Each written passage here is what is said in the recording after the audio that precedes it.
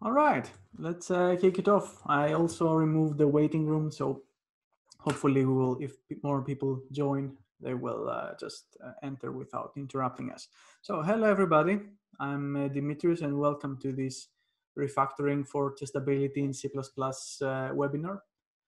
It's organized by Edument and has received great, really tremendous support from the GBG C++ meetup group, uh, members of which, for example, Johan, I know he sent it to other C++ communities.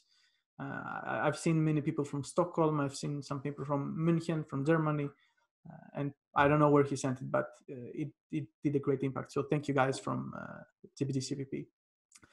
So before we get started, I would like us to break the ice a little bit. I already have asked you to write where you're from. Most people are from Gothenburg. We have some persons from other places, like I noticed Madrid, Germany, Stockholm, Britain, and so on. So let's get, I would say, acquainted with Zoom. So I will try to make this workshop presentation as interactive as possible because I think it's much more fun. And me speaking at the screen is not that fun. So let's have it as much as possible as a live meetup. So let's start by this. So how well do you know Zoom? So by now you should be seeing a poll somewhere in your screens. If you're on the phone, it will be a new activity popping up. If you're on your computer, I think it pops somewhere. So I would like you to vote. Let's get acquainted. I'm gonna be having many polls throughout this presentation, so to keep things more interactive. So please feel free, vote. How good are you on using Zoom? I'm gonna give you like a few seconds, and this is how generally we'll be doing things. I see most of you are very good with Zoom. Great. Most of you are pros.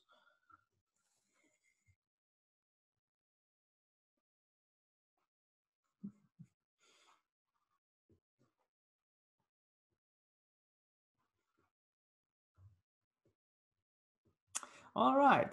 So from what I see, most of you are pros on Zoom, which is great. Good. We'll do great in this meetup. So let's have another poll right there. So basically, how are you feeling today? Just maybe many of you are working from home. Hopefully, I am. Maybe if you're in Sweden, you may be permitterad. Hopefully, you still have a job. But how are you feeling today? So most of you are feeling good, which is great, or good enough, lagom as we have in Sweden, which is great to know. Good. So my last question is actually as a follow-up, what do you think about the time of the event? So usually when we have meetups, we typically have them after work. So they usually start at 5 or 5:30 and they go up to like 7 or 8, depending on how long it is. So this is a new thing for me. So I would like to know.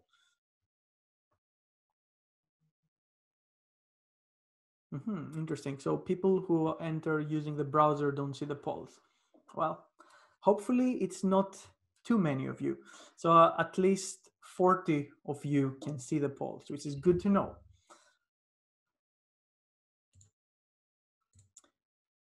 So most people find that the time is good enough, which is great. Good to know. Good to know. We're not too much off with our choosing. So that was the last poll for now. So let's talk a bit very quickly about me. Some of you may have seen me, some of you may not. So I grew up in Rhodes, which is an island in Greece. And if you are from Sweden, you may have visited it already. It's very popular among especially young Swedes to go and party hard down at the bar street. I work as a software engineer at Edument in Gothenburg. I've been doing that for around 6 months. And at the same time, and that takes about 80% of my time.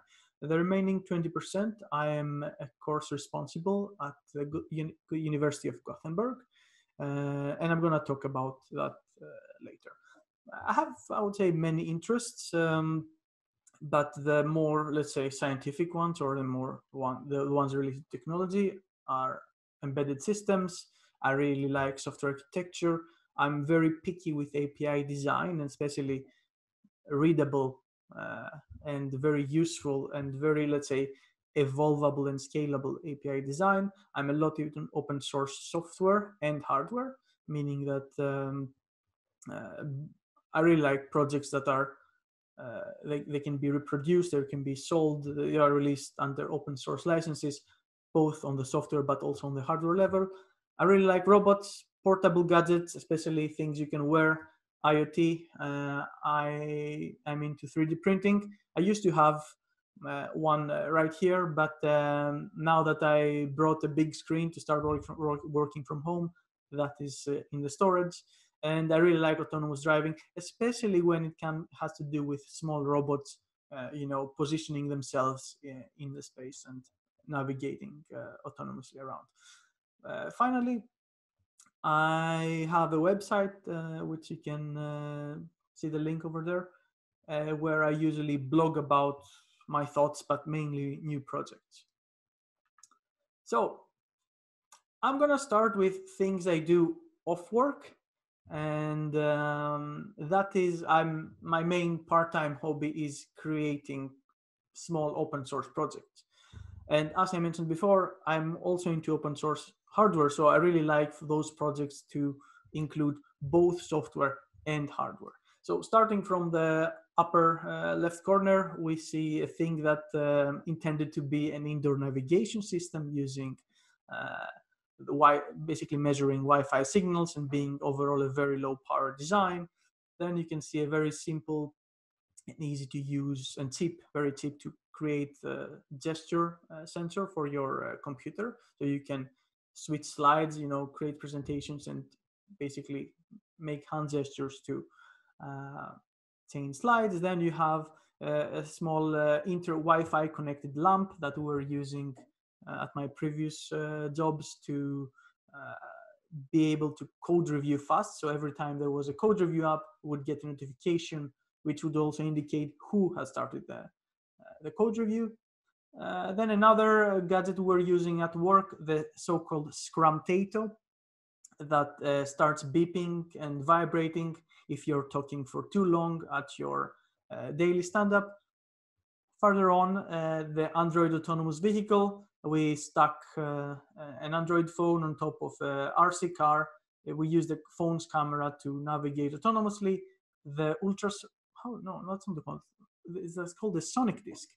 So the Sonic Disc is a 360 ultrasonic sensor that talks over I2C and can get you a 360 view of the environment in a very low price and very easy programmatically. And finally, an e-paper display that's also connected to Wi-Fi and can fetch bus departures. So that was on my spare time in the afternoons, in the evenings, and the weekends. During the day, I'm working for Edument. So Edument is a tech company that has different business areas. So one of the business areas is education. So we offer education packages for mainly companies and individuals. Further on, we also have consulting services, and we are also into getting involved with startups, especially that are in an earlier stage, and help them grow and support with technology. Further on, that was my 80%. The remaining 20% right now I'm spending on Gothenburg University, where I'm teaching a course on systems development, where students get some small cars and they basically learn how to create a system following engineering best practices. This means that it's not not everything is about the code. It's about the requirements. It's about ensuring continuous quality and so on. So I'm going to share these slides with you. Feel free to check out the links. I believe these are links to their GitHub repositories. Everything is done in the open. The new students this year are doing great. They are more into, especially this year, they're more into continuous integration. They're more into having their car connected to the internet. So I think really great things will come out of this. A bit on the agenda, we're gonna start and we're gonna talk about Google Test and Google Mock very briefly. Then we're gonna talk about what is hard to test code, what is easy to test code, so to establish some baseline for the patterns to refactor and why would we refactor those software. Before we do that, guess what's coming? Another poll, just to see what you guys think. So I would like to ask you, how much do you enjoy writing unit tests? So feel free to vote. I'm gonna leave it for a few seconds or until everybody has or most have voted.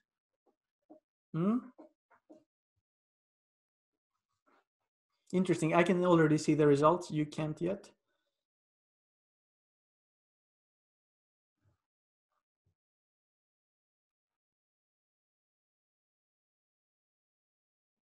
And I got a question if I have tried the cuts too.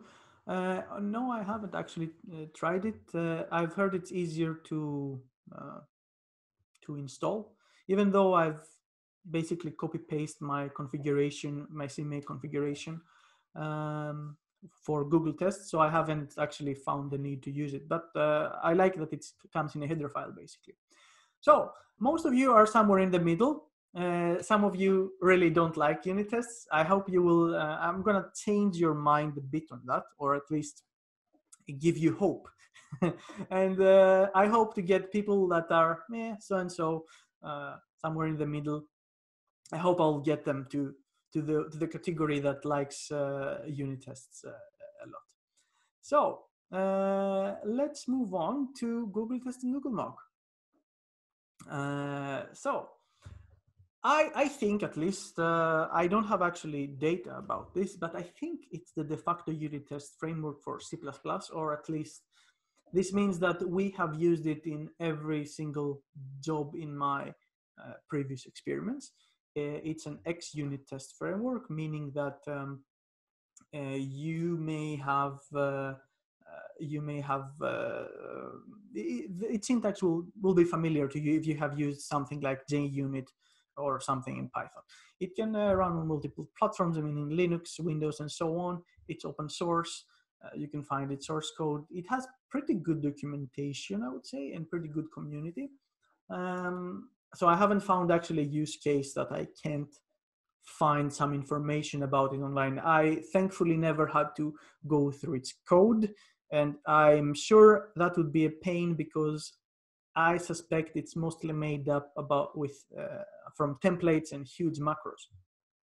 I find it easy to integrate with CMake and therefore your project, and I would say it's pretty basic. So it has mocks, assertions, some parameterized tests, and so on. It doesn't have anything fancy, and by fancy I mean some dependency injection container, no spy. So really cool things that you can see in other frameworks, especially in other languages, like Mockito in Java. You won't find these things here. So things are more basic, they're more bare bones, but I mean, in most cases, that is probably good enough. So I'm gonna have yet another poll or actually two polls for you. So have you used the Google test before? Perhaps another question would be, were you using another framework for C++ instead of yes or no? I will keep that, I will note that down for our next event. You know, perhaps this question doesn't indicate the full truth. Cool. So most of you have actually used the Google Test, which is great because not that it will really matter for this workshop, but at least we will be speaking a common lingo if we need to. Another question I would have for you: should I speak more about mocks? Are you familiar with the concept of mocking in unit tests, at least, right? So, I mean, I already see we have some. So about 1/3 of you would like me to talk a bit more about it. So I'm not gonna talk too much about it. But so basically mocks, or let's say in unit testing, you want to verify some behavior. And whether that behavior can be some result that you get back, or in more complex cases, it may have to do with behavior. So, and how your component, your unit under test, interacts with other parts of the system. So, in order, and this is all about, you need to verify either result or behavior. So how do you verify a result? You can have some simple assertions. So you basically say, oh, when I call the function foo, it will return 3, or it will turn bar, whatever. However, if you have, let's say, you have a more complex logic, your function doesn't return anything, or just returning something is not enough. It has to, you need to know if it did something to another part of the system. And this other part of the system, you actually should not include in your testing environment, because you actually want to test only your own thing. You don't want to test other people's code. You don't want to test the operating system and so on.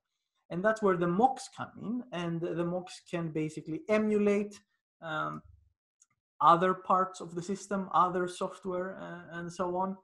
And you can, let's say, define or determine how these parts of the system also behave. So you can have a mock return something, you can have a mock behave a specific way, you can have a mock invoke a certain function when it is being called, and so on. That is very briefly. If you want to read more about them, there is a lot of material online. I wouldn't go too much on it. So let's talk a bit about hard to test code. When is code hard to test? So yet again, this is my personal, more or less, behavior. It's not the exact science, I would say. I'm actually a little bit interesting. I'm trying to figure out, there's another poll coming, but I think it's later, so I'm not gonna move forward. So when is code hard to test? To begin with, code is hard to test, and in most cases, code is hard to test when it's very complex, when it depends on previous states, when there are 1 million branches in between, if this, then that, then if this, then loop 10 times, and have an if statement in there as well. So when code is very complex, it's naturally very hard to test. However, we're not going to talk about such difficulties with code. This is perhaps for another event. So we're not going to talk about highly complex code. However, code can be hard to test when it's tightly coupled with other components, meaning that the behavior depends on how other parts of the system, other people's code, your own code, but perhaps in a different class, it's highly affecting the way that your component, your unit under test, behaves, and that makes things hard. Furthermore, you may have some dependencies on global or static states, and this can be both a logic. This can cause both problems, both to the logic, but also to the the way you compile things. You may have sequential coupling, which is very often a big problem because you have to call things in a specific way. So to end up in a specific state, you need to always run some things before that in order to reach that state. And that is also, for me, complexity makes things harder to test. In our case, we're going to focus more or less on other things, everything else, more or less, okay, not everything else, aside of high complexity. And of course, there are many more good examples and cases of hard to test code. But overall, if I would have to summarize it, I would say that code that is code is hard to test when it's not fun. So when testing is not fun for me, when you have to write a lot of logic, extra logic, test logic that never goes into your product, just so you can test your component. When you, for example, you can create fakes containing a lot of logic. When you have to change visibility of member functions and attributes just so you can test them, honestly, that is very bad. You shouldn't do it. It's let's say a very good case of leaking information about test environment information being leaked into the production environment. And another thing that is not fun at all is when you have to test things that have been tested before, or let's say things that shouldn't be tested within the context. It may have been tested from you before, it may have been tested by others before, it may not have been tested. The point is that there are some things that you shouldn't test because it's not your concern to test them within the context of unit testing. Tests are not fun when they fail sporadically, and even worse when executing them takes ages, meaning that when you want to get this really quick feedback in order to know if you're doing things correctly, it can take like many seconds or even minutes to run, and sometimes fail, which is even worse. So what is easy to test code? More or less the opposite. It's code with low complexity, duh. So very simple code, very simple computationally code is also very easy to test. However, we have some, and we're not gonna bother with that. Actually, all of our examples gonna be simple in complexity, however difficult to test because of the reasons that we previously mentioned. So what is easy to test code? It's solid code, and please look into that. We're gonna talk about the I mainly. Inversion control. Yes, we're gonna talk about I primarily from solid. Easy to test code is code that prefers composition over inheritance, and it's also related to solid. Easy to test code doesn't depend on concrete classes or components. It depends on abstractions. It does not depend on implementations. It depends on interfaces. Furthermore, easy to test code is also functional code without side effects, which you may or may not be able to write. However, you should always strive for functional code without side effects, and probably many other things that I forget. So before we go up to, or no, actually no. So we're gonna talk about the pattern. So by pattern, I mean like common difficult scenarios to refactor. But before we do that, before we go there, I would like you to take whatever I say with a grain of salt. So treat these examples as, let's say, generic guidelines. They may or may not apply to your project. You may be using some weird framework. You may have some constraints on performance, some really weird ISO 26262 standard that doesn't allow virtual dispatch and using virtual functions and whatever. So take everything as like a good, hopefully good guidelines, and keep in mind that maybe there's a chance, however big or small that may be, that these things are not applicable. So perhaps it can be easier with some more advanced test frameworks, and I mentioned the Fruit there, which is also by Google, and I believe it has to do with dependency injection framework. So it really allows you to inject things even if you haven't done that manually. So please do check it out. I'm gonna send out those slides later on. Before we go there, I would actually like, I had some notes, but I can't see them yet. So I'm gonna start a poll. I would like to hear what you think. So, judging, you know, to you, according to your experience, why do you think we have hard to test code?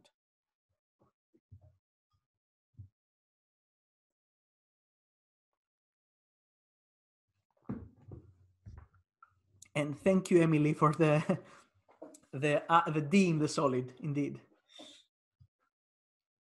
that's what I meant. So I believe most have voted, and I'm happy to say that we. I'm also sharing the opinion with most of you here. I would say that, according to me, also, uh, code is hard to test when it's badly designed. So yeah, we're on the same page. Good to hear. So let's go to the first example. Let's say, or no, actually, before that, the core philosophy before things I'm gonna show you has this. Let's say, if it can be summarized, it can be summarized like this. So we have cases of our unit under tests, as it's called, ignorantly controlling itself, meaning that it may be getting its own dependencies, and those dependencies are getting its own dependencies causes a problem when in unit testing, because it's hard to create assertions on them. It gets its own configuration, maybe from another part of the system, God knows what. The point is that it's very hard for us to inject, or to create some assertions over it yet again, and finally managing its own life cycle. And the solution to that is inversion of control, this object-oriented programming concept, where you get dependencies injected as well as configuration, and you have the life cycle managed from outside. So this doesn't only increase the testability of things, but also the reusability. You can actually start reusing things, and you actually, let's say, if you're making a platform, you can actually use it as is in many different cases. You don't have to have many small little variants of your so-called platform. So let's move on to our first example, and let's have a look. So there are two functions here, write and read, and let's say they do something pretty simple. They basically get the write function gets a file path as a string. In C++, we will actually start using, in C++ 20, we will hopefully start using the proper types for this.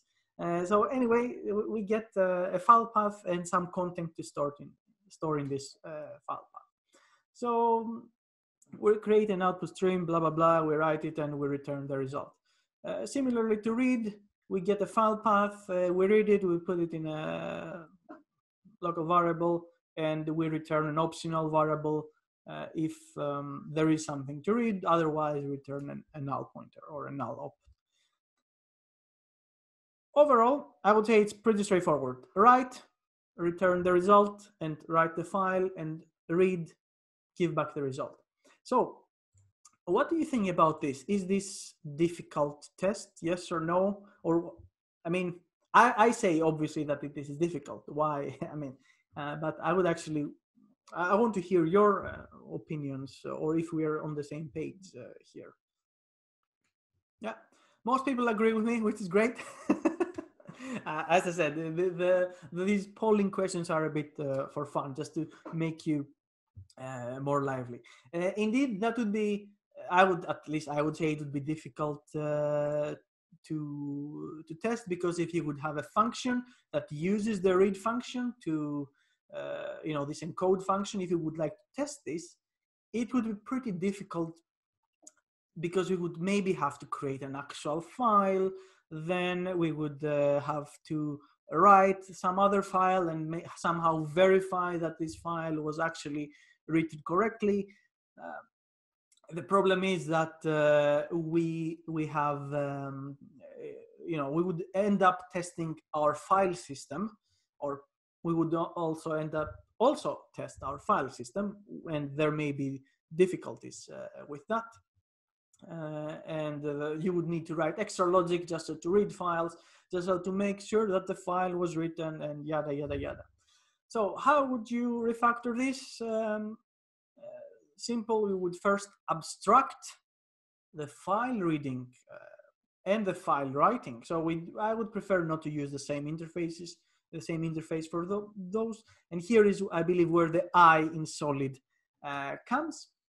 We would create two interfaces, one that exposes the functionality to read a file, and another one, the functionality to write a file.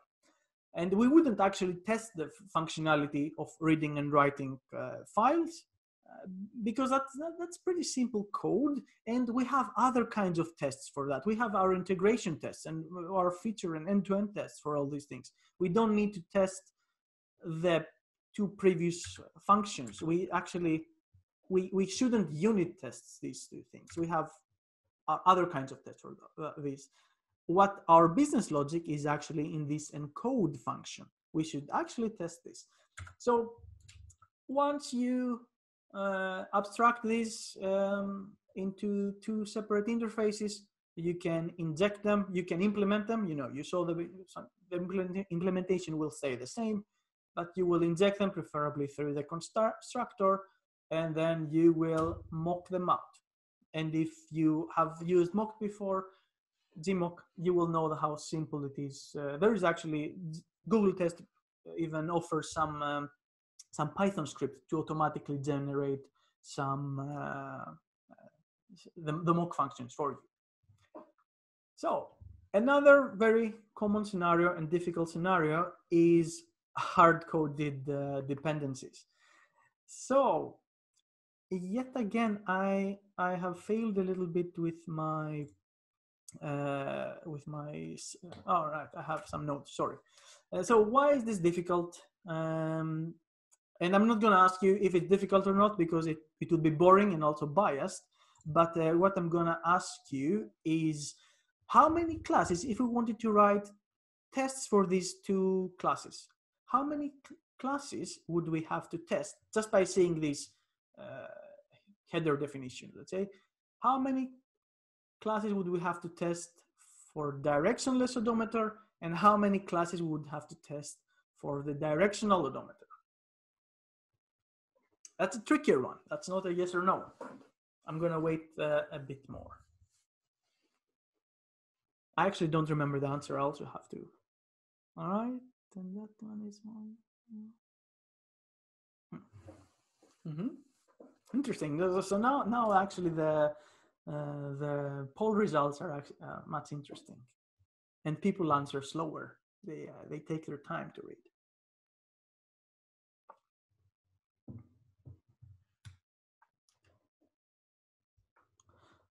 By the end of the slides, I'm gonna share also the actual code examples. There is a repository that you can find these, and you can check out the actual code behind them. Most of these, I would say, are inspired, or all of them are inspired by real world examples. So I believe these classes, they are pretty much almost copy pasted from a library that controls a small vehicle. So half of you have answered. So some of you have sighed out. I don't know if it's gonna be you're needing your time or not, but I'm gonna stop the poll and I'm gonna share the results. So I would argue, also because I know what's behind the code, that in the case of the directionless odometer, you need to test in total. You would need to test the following classes. You would need to test directionless odometer, of course. And you would also need to test this class, which is a concrete class, which gets instantiated right in our header definition. So you would not only test directionless odometer, but you would actually have to indirectly or directly test the my interrupt service manager. Similarly, in directional odometer, you have to test directional odometer, of course, but also the directionless odometer, which is a concrete class. And further on, you would also need to test my pin reader. So it's at least, I would say, 3, if you count this one, 4, but you get the idea. So we have extended the concrete class. We are hard coding our dependencies here, and that basically creates more work for us. So how would we test something like that? It would get pretty tricky. You have some classes, being called. This one, interrupt manager, is as we said, it's a hard-coded dependency. How do we set expectations on this? I don't know. Probably would create some kind of stubs or maybe some fakes that have some logic inside. Yeah, things would get tricky. I would not find this too fun. How would we make sure that the pin reader returns true or false, so we can test both branches of this inline if statement? Yeah, I'm sure there are ways to do this. The point is, it wouldn't be fun. So yet another time, the solution would be to abstract, and this is a little bit different. So we see that these two classes have common functionality, and that is why we are, we are extending a concrete class. So instead, we should abstract the common functionality.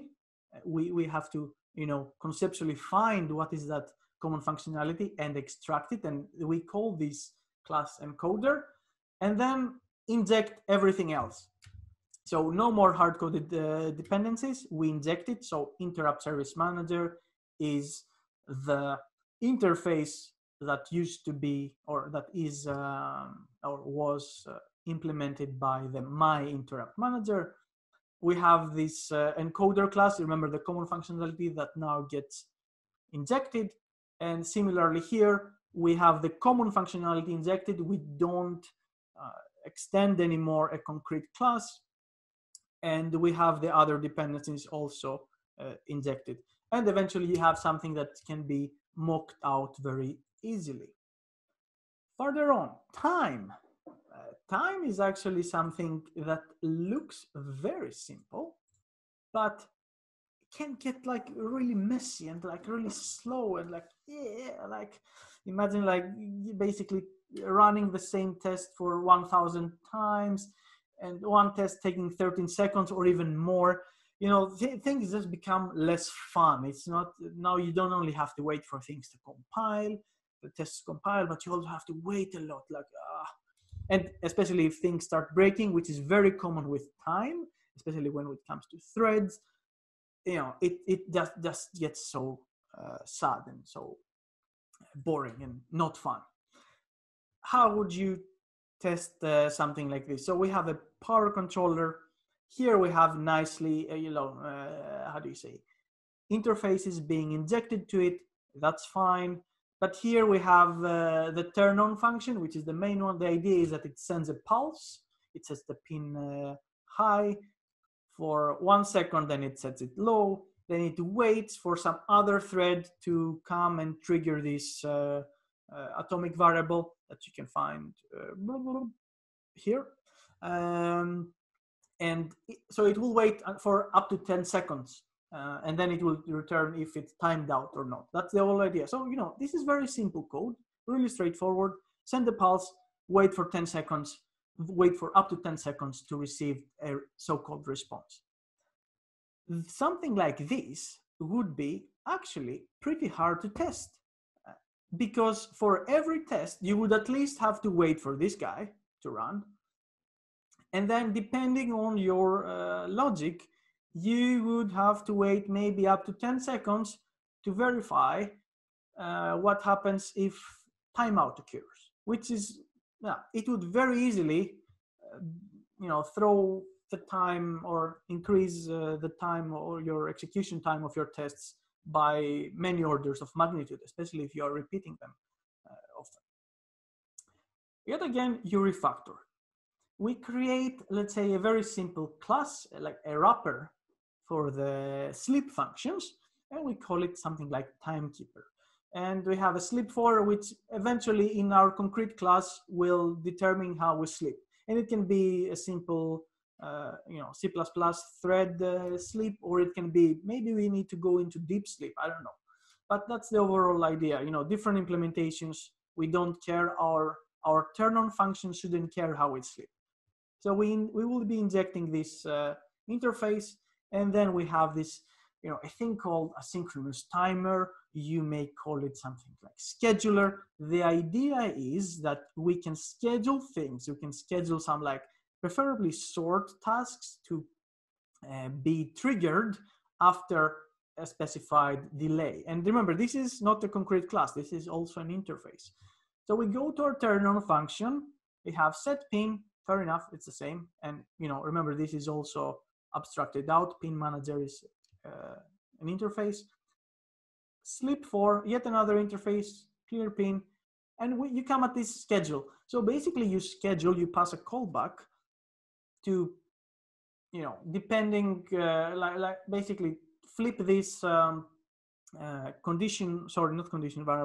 flip this atomic Boolean and notify the condition variable after 10 seconds. However, we don't actually, we pass this to the asynchronous timer, which will be an interface. We don't actually wait. And eventually you end up with something that you can verify that you have passed the right arguments, and you have something that you can capture, so you can very easily save this as an argument locally on your unit tests and invoke it wherever you want, so you don't actually have to wait for 10 seconds or whatever. Finally, and I think this is my last example, which is good because we are soon running out of time.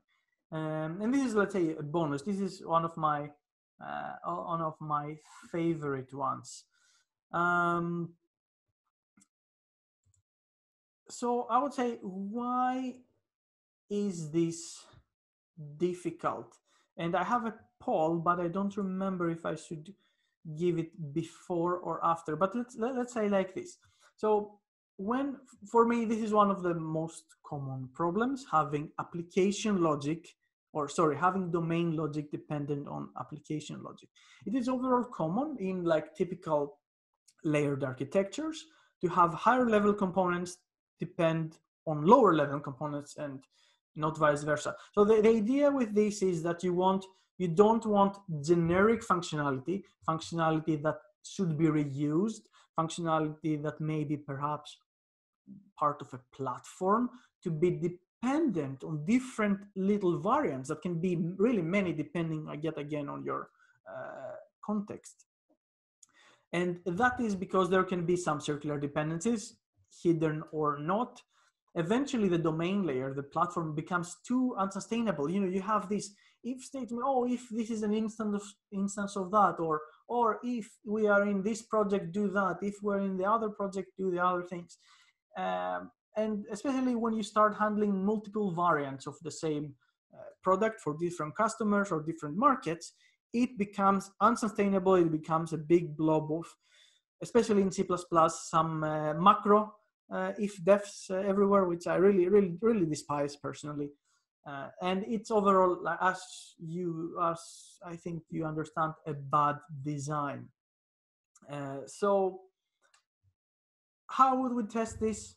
For me, it's rather simple. If you have some functionality that's supposed to be generic, that's used across project, but needs to have some kind of knowledge of the variant, or actually has knowledge of some variant. If we're building for Ericsson, if we're building for, or in our code we have some, if this is for Ericsson, do that. If this is for Volvo cars, do the other thing, and so on. For me, it is a very strong architectural smell and the source of technical depth and all sorts of problems. Instead, you should try to figure out what this differentiating functionality is, where this variation point is, abstract it out, and inject it. So in our example here, we have a very simple thing. And it's actually very interesting. We have a very generic component. We have this communication manager. It uses a serial port. And all it needs to do is like send something via serial that others can use. And inside it, we have something like this. If we are on the full product, you know, increment the sequence number, put a colon and send a message. If, however, on the other product, because we have to talk with another ECU or that manufacturer is weird or whatever, we just need to send M for message, the message and a delimiter, a comma. For me, I don't know. I actually should ask you, what do you guys think about this? Is this a problem? Or let's say, because, okay, maybe everybody agrees, how much of a problem something like this? So I have launched an easier this time poll. You don't need to think of code. All right, thank you so much. So I'm glad to see that most of you think it's a pretty big, pretty significant problem. I would also be somewhere between 4 and 5. It really depends on what other problems. And one guy mentions that, sorry, privately in the chat, that guy writes that people who don't think this is a big problem is our previous manager. I bet he's laughing right now, the guy who sent it to me. In any case, I would also be between 4 and 5, depends what other problems are in the system, but I overall consider these to be very problematic. What I would do instead is I would abstract, and again, the differentiating functionality. You know, serial formatter, you know, if we need to format things different on the serial port, depending on what project we are on what variant we are running, then this actually should be a different thing. To begin with, communication manager should not care what, this is not the concern. This should not be the concern of the communication manager, which may be doing other stuff. It should be another component, and depending on the project, we will be injecting it as we do with the serial port client, for example. And we will be eventually having our bar serial formatter for the bar product, and we will be having our foo serial formatter for the foo product.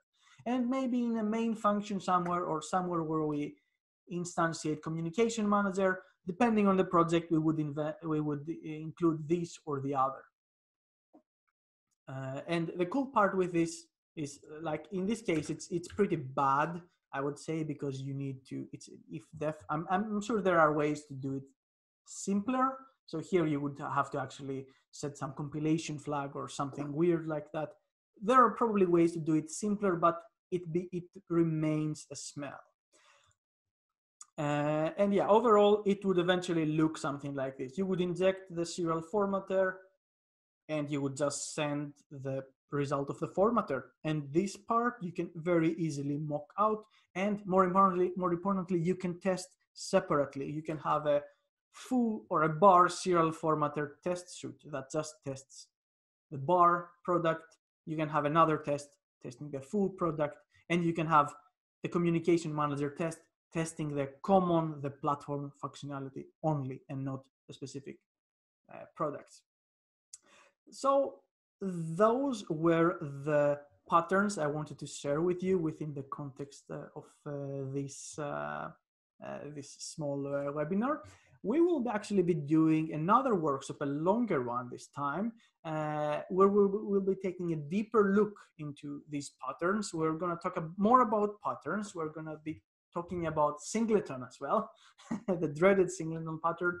We're going to be mentioning about mocking syscalls as well, that somebody mentioned.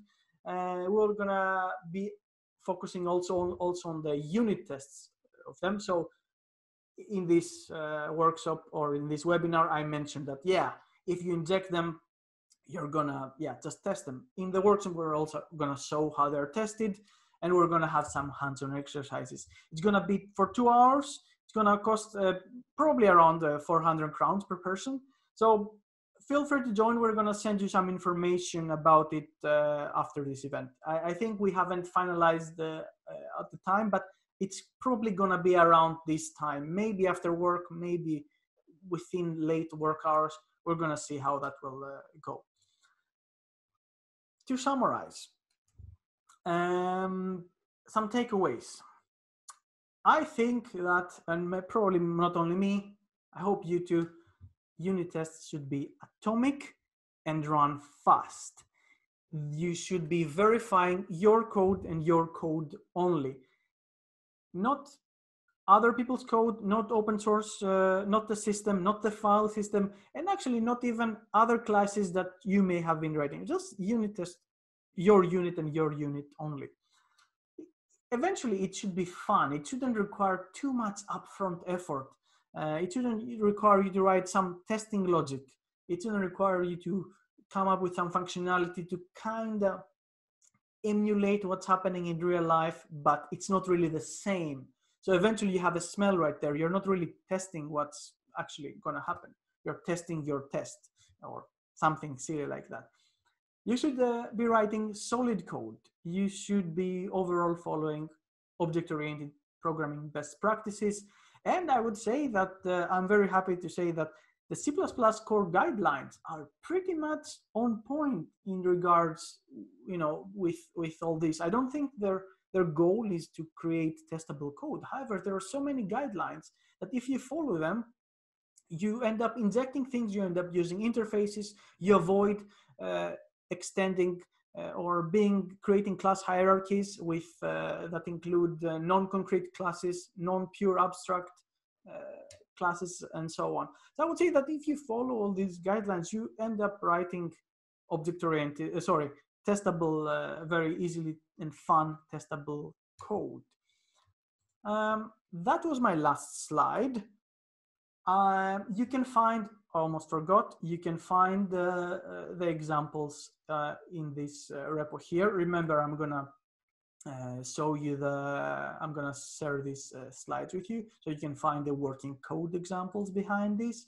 And you can always contact me at dimitris@platis.solutions. I wonder if there are any questions that we can take.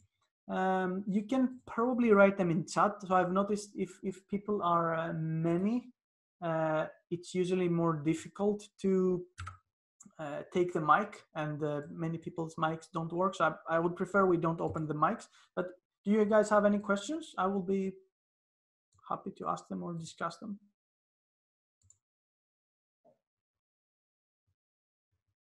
I'm also gonna roll back to see if there are any questions that I've missed.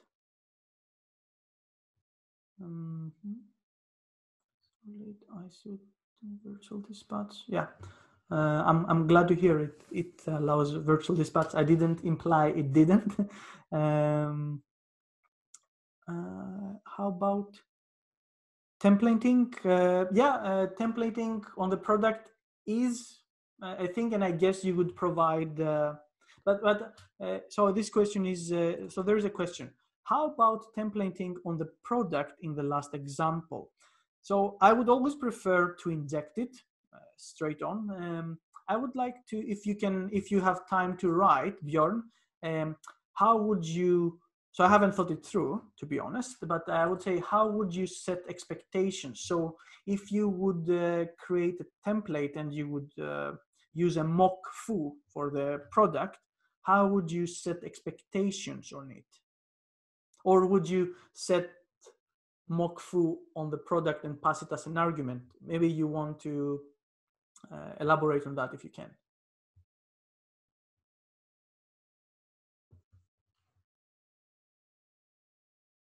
In the meanwhile, Oliver asks a question: what if you're research constrained, that you cannot accept the cost of vtables and vpointers?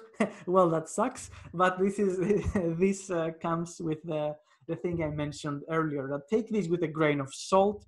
I am definitely sure there can be cases where these things do not apply, doing all these, creating this extra layer because of indirection, which is the case of inversion of control, creating an interface in between and using that.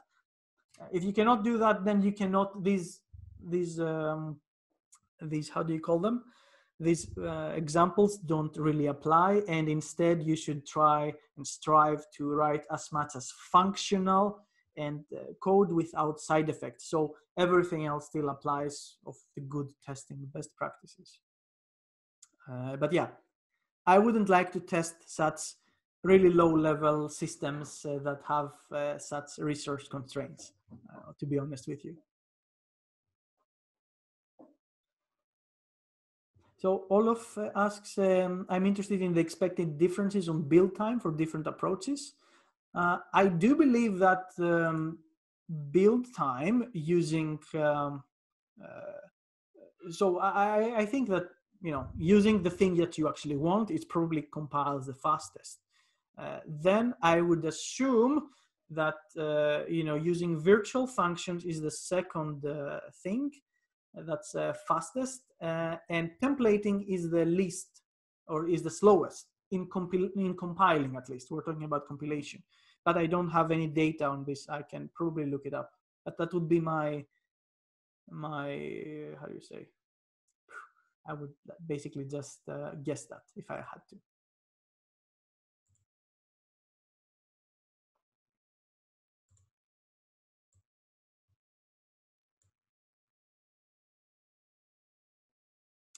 All right, if that was it, then I would really like to thank you all for being here. I'm gonna share these slides with you. You're probably gonna get we're probably gonna send you a follow-up email anyway, but I'm gonna be posting this on the GBG CPP group if you're a member of that group, but we're gonna send you an email with these things. So thank you so much, everybody, for being here. I hope we will maybe have this